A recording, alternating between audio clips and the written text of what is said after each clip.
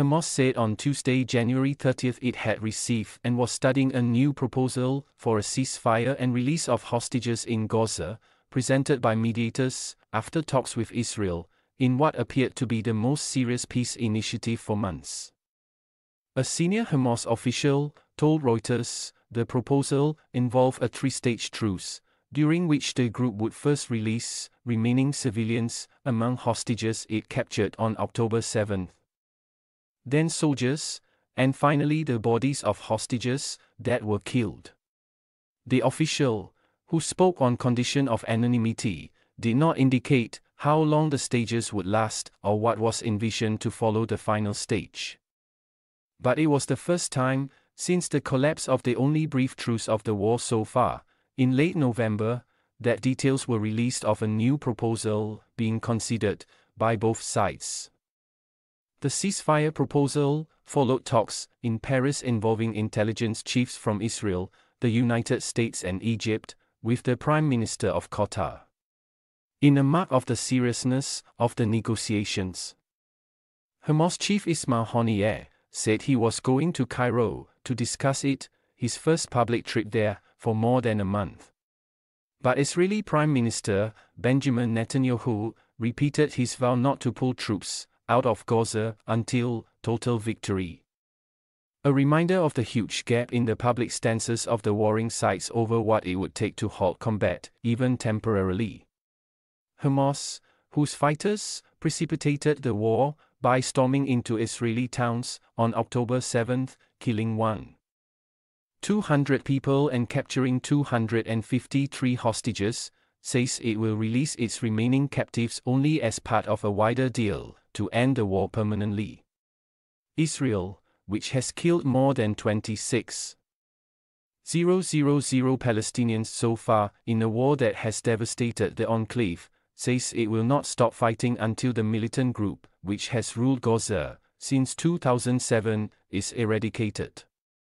Netanyahu is under pressure from ally Washington to chart a path towards ending the war, and domestically from relatives of hostages, who worry that negotiations are the only way to bring them home.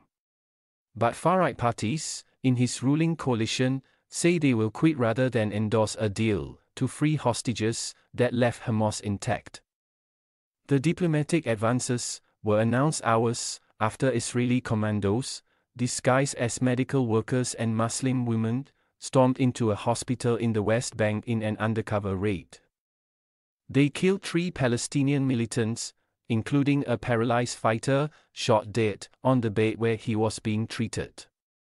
In Gaza itself, there was intense fighting in both the northern and southern halves of the enclave, with battle resuming in the north even as Israeli forces are trying to storm the main southern city Khan Yunis. The Palestinian Red Crescent said Israeli troops advancing in Khan Yunis stormed the hospital, where the rescue service has its headquarters, and ordered staff and displaced civilians out at gunpoint. Israel denied this. Reuters could not independently verify either account. Hamas leader Haniyeh said he was studying the ceasefire proposal.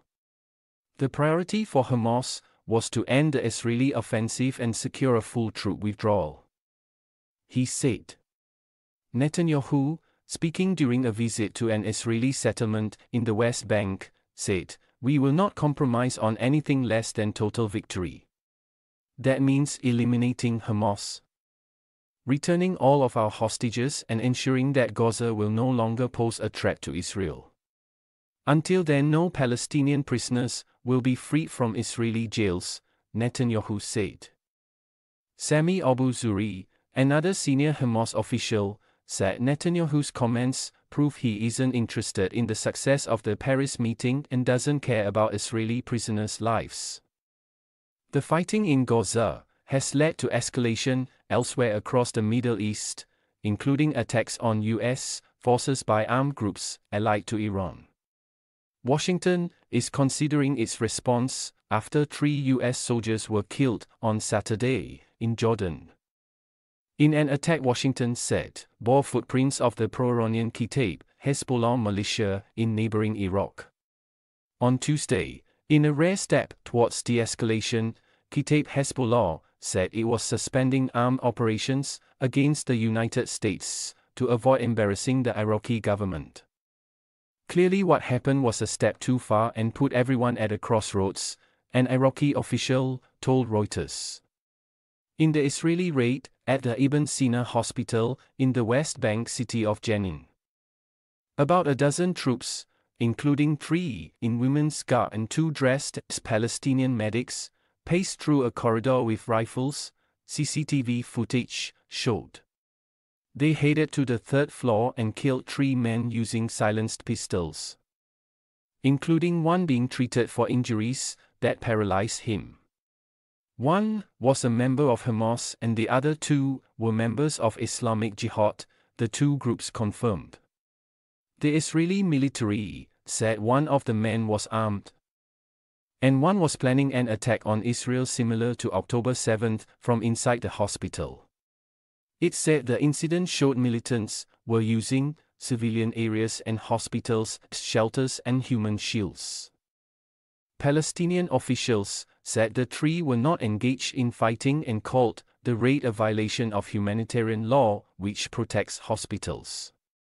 They executed the 3 men as they slept in the room, in cold blood, by firing bullets directly into their heads inside the room where they were being treated, hospital director Naji Nazel said. In Rafah, on the southern edge of the Gaza Strip, Palestinians held a mass burial on Tuesday for around 100 unidentified bodies, handed over by Israel, including some believed to have been dug up from cemeteries by Israeli troops. Isa Abu Sahon had come to look for his son. I had buried my son in Al-Nimsawi cemetery in Khan Yunis, and I heard that the Jews took the bodies from the cemetery, so I came here, he said.